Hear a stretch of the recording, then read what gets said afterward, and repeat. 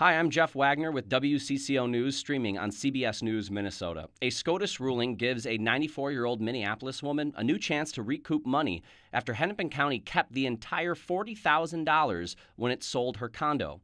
The justices ruled that Hennepin County, Minnesota violated the constitutional rights of Geraldine Tyler by taking her property without paying, quote, just compensation.